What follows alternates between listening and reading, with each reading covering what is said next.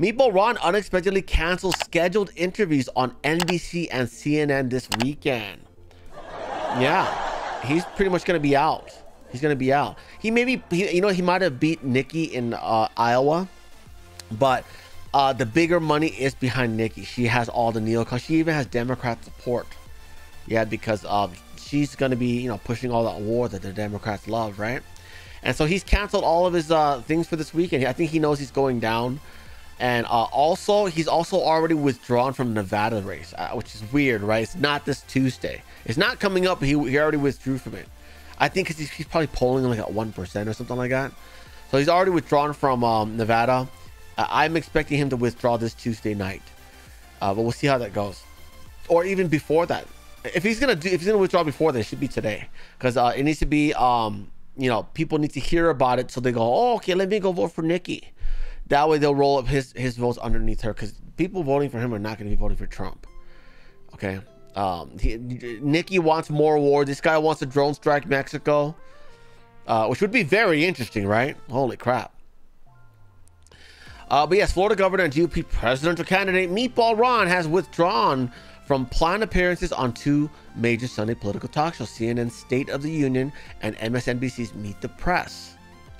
CNN spokesperson expressed disappointment but left the door open for future dialogue, stating on social media, they say, unfortunately, tomorrow's scheduled interview on CNN with Ron DeSantis was canceled by the campaign. We look forward to having the governor join us on the show in the near future.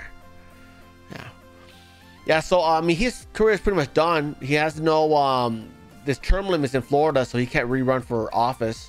He wouldn't have DT's endorsement anyway, so he wouldn't win. The only thing he could probably do is run as a House rep or maybe a senator, but he doesn't have it anymore. You know what I mean? He was Trump light for a time, right? Now he's Bush light. You know? You guys remember when they had the hats made? This is like in 2021. They had hats made that said Trump DeSantis 2024. They actually exist. You could probably find them on eBay. And now it's like, oh, no one wears it anymore. Oh, Darkstar, good to see ya. So yeah. Similarly, Meet the Press host Kristen Welker disclosed on social media that DeSantis pulled out of the show due to unforeseen changes to his schedule. Yeah, so he's pretty much going to be out. The reason for these abrupt cancellations appears to be linked to Meatball's campaign activities. His campaign has scheduled a new event in Manchester, New Hampshire, replacing his media appearances. Welker reported Governor DeSantis has pulled out of his MTP appearance tomorrow morning due to a person familiar says is a last-minute scheduled change. Per his campaign, he will now hold an event in New Hampshire tomorrow evening. This announcement comes as Meatball Ron is actively campaigning in South Carolina. Huh. So, I mean, something else that's interesting, DT mentioned yesterday, but someone interviewed Ronda's Meatball, and they accidentally called him DeSantis. He might have got mad about that. He's like, I'm never interviewing with the lefties again. I don't know, man. Media exposure it's still exposure, right?